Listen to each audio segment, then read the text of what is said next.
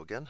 We're still doing Punnett squares in this stage, but what we're into now is what are called dihybrid crosses. Di means two, and what that means in this case is that we're tracking two traits at once. And this is going to give us some really epic Punnett squares. It's fun once you get good at it and a little bit wild when you first see it. In this case, we're talking about two characteristics of pea plants. Their color, which can be yellow or green, and the seed shape, which can be either round like a ball or wrinkly. And we're going to make a Punnett square that handles both of those things at the same time. So they give us two parents. So this is like mom plant, dad plant. In our first example, they have the same genotype. And the mother plant is yellow. It has the dominant yellow allele and then a recessive green allele. The yellow wins, so the plant is yellow. It also has round seeds because round is dominant to wrinkled, and same story over here. Yellow dominating green and round dominating wrinkled. So, you know that when we set up a Punnett square, and this is going to be a biggie,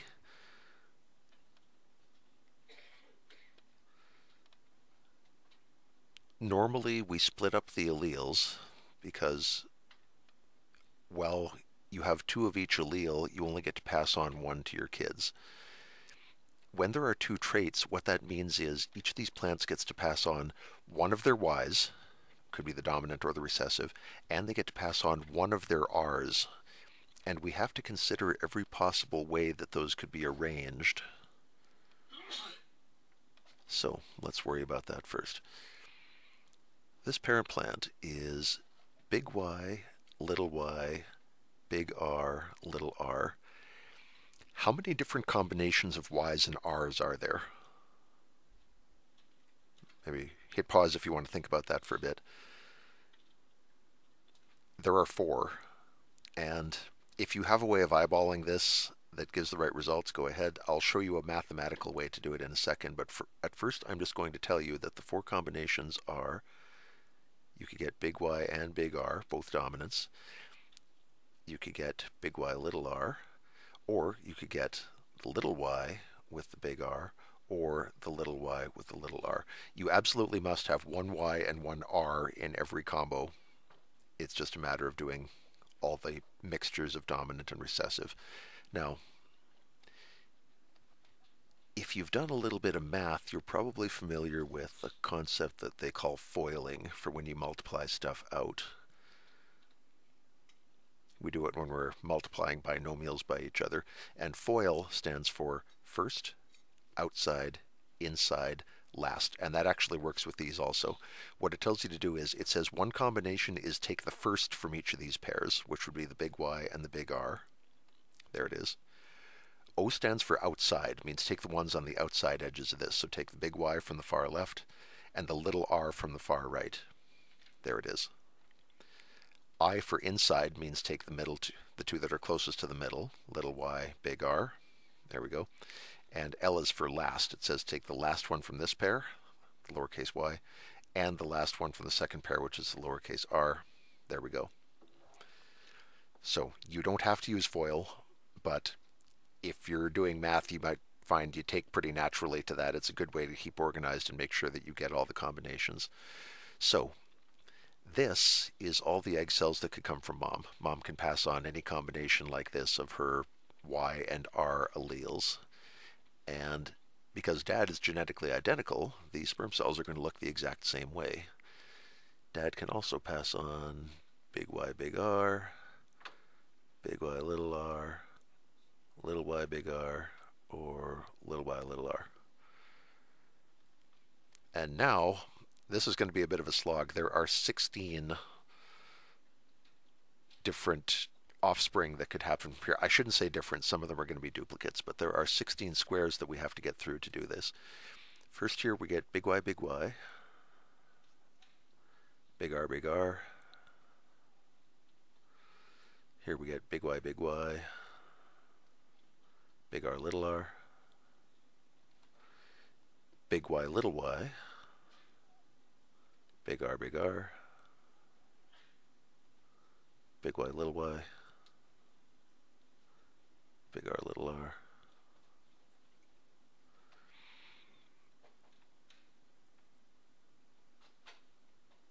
There's nothing wrong with your audio, I'm just being quiet and writing. You can see what's happening here. This part is easy but time consuming.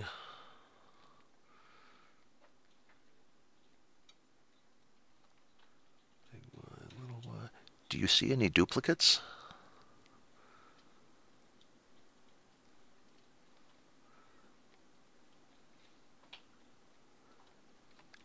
The funny thing is, as far as genotype, there are only a few, but when we get to phenotype, you'll find there are a bunch. So once we have this list down, we're going to be combing through this and trying to collect these by genotype. And you'll find, you remember with our monohybrid crosses that there was a 1 to 2 to 1 ratio that we saw fairly often. There's a ratio like that with dihybrid crosses too, but it's more complicated.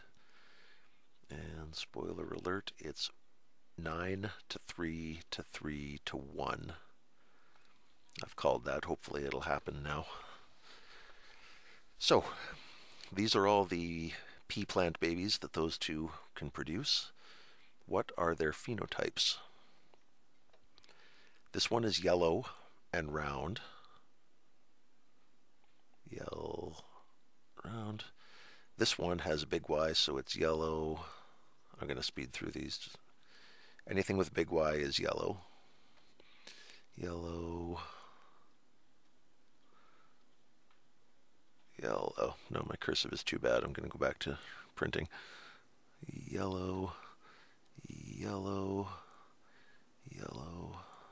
Oh, little y, we finally get a green. And another green. Yellow. Yellow. Green. And this one is green. And now if we go through looking for shape, anything with a big R is round. So round, round, round. The whole top row is round. Big R, little r is round. Little r, this one is wrinkled. Then we're back to round, and then we get wrinkled again. 2 big R's is going to be round, big time. Round, round, round. Big R makes this round. 2 little r's makes that one wrinkled. Big R makes that one round, and this last little guy is wrinkled. Okay, so how many different combinations have we got? Yellow and round happens 1, 2, 3, 4, 5, 6,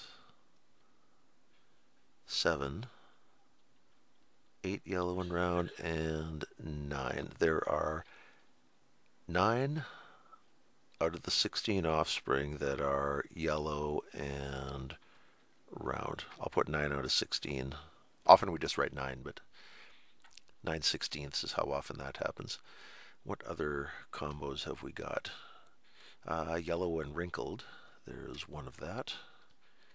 2 yellow and wrinkled, and 3. 3/16 of the plants will be yellow but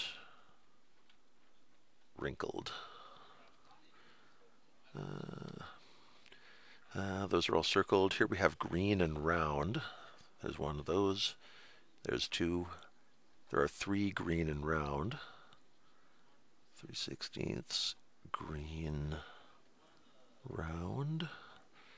And the last one down here is green and wrinkled. 1/16 of the time you will get green and wrinkled. This is the double recessive one, so you don't see it expressed very often. It has the lowest percent chance. So 9 to 3 to 3 to 1 is a ratio you'll hear people talk about a lot. And that happens whenever you have a maximally complicated dihybrid cross where both parents are heterozygous, which means all the combinations are possible. All right, so The rules you learned for Punnett squares still hold up. It's still get a legend if you don't have one already. Work out the gametes you can get from mom. Work out the gametes you can get from dad. Put them on a Punnett square, and then fill in the Punnett square and figure out phenotypes. The only difference is there's more gamete combinations now because we're working with two letters at once, and filling out the chart is a bit more of a chore because there are two traits being handled at once. But the basic procedure for doing the Punnett has not changed all that much. I hope you see that and aren't too alarmed. And if you are feeling alarmed, not to worry, plenty of examples to come.